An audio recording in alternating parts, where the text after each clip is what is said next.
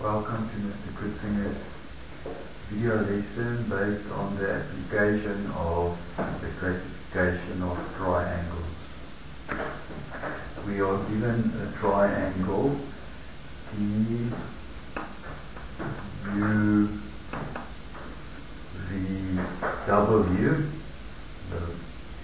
and we are also given the angle sizes. We need to solve the value of x, y and z, and then based on that classify these one big triangle and two smaller triangles.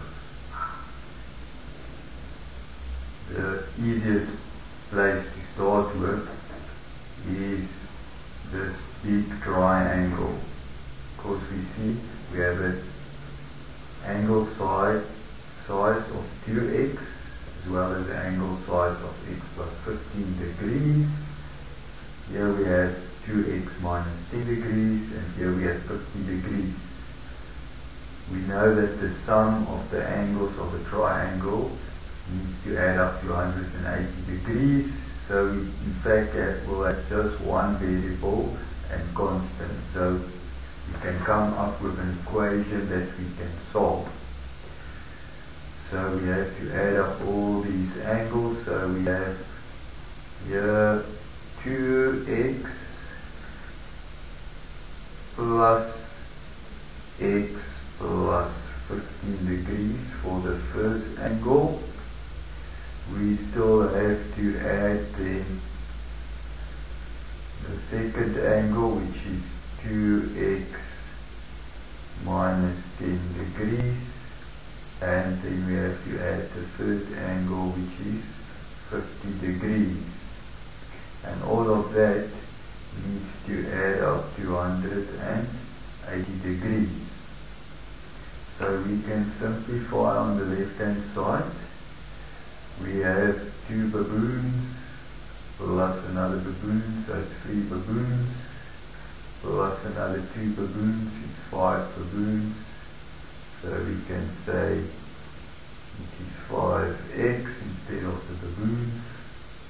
Then we add the constants. We have 15 degrees minus 10, which gives us 5 degrees plus 5. So that plus 50 rather, so it's plus 55 degrees equals 180 degrees. So now we can do a bit of swimming. The 55 degrees across the river, it comes from dry to after it's swam through, it's not dry anymore, it's now wet, so the sign changed. So we have 5x equals 180 degrees minus 55 degrees. Okay, so 80 minus 50 is 50, but we still have to subtract another 5, so it's 125 degrees. But our strategy is we only want x, we don't have 5x. The coefficient in front of the variable means we are multiplying. To get rid, we need to do the opposite of multiply, which is divide. Then the 5s will cancel. The opposite of, or what we do rather on the one side, we will have to do on the other side. So we also have to divide by 5. So we simply have x and 125 divided by 5. 5 goes into 12, 2. We have a remainder of 2. 5 goes into 25, 5. So it is x equals 25 degrees. And we need to remember we need to write our reason in brackets, which is sum of angles of triangle TUW. Triangle TUW equals 180 degrees. And so now we can use the fact that x equals 25 degrees to get the angle sizes. So we have 2 times 25 which gives us 50 degrees. So in fact this angle is 50 degrees. And we have x, which is now 25 plus 15, is 40 degrees. So we know that angle is 40 degrees.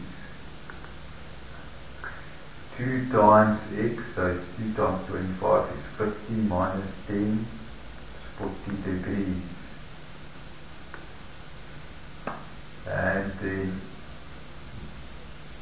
we still need to determine z, but that's not too difficult because we know for the smaller triangle TUV, the sum of the angles should add up to 180. So we have 40 plus 50 degrees is 90 degrees. 90 plus what gives 180? Yes, 90 degrees. So Z is in fact 90 degrees. It's a right angle. Okay, now that we have Z of 90 degrees, we can easily get Y. There are at least two ways of doing this. We can say the sum of the angles on a straight line adds up to 180. So Z plus Y equals 180 degrees. So if Z is 90 degrees, what is Y? Yes, 90 degrees. 90 plus 90 is 180. Okay. We also could say Y equals 40 plus 50 degrees, which again gives 90. What would our reason be? Exterior angles of triangle TUV. Because the sum of the exterior angle the exterior angle equals the sum of the opposite interior angles. So at least two ways that you could get the answer. Remember to always write your in brackets when you are busy with geometry. Okay, so now we have all the angle sizes. So the next step is we can classify these triangles. Let's see. We have for the large and triangle T U W 50 plus 40, so this whole angle is 90 degrees, 40 degrees and 50 degrees. So all the angles are different sizes, but one is 90 degrees, 50 is 40. So it is a right angled triangle, but because all the angles are different sizes, we also know all these lengths are different sizes, different side lengths, so therefore it is a scale line triangle. Let's look at the small triangle. Triangle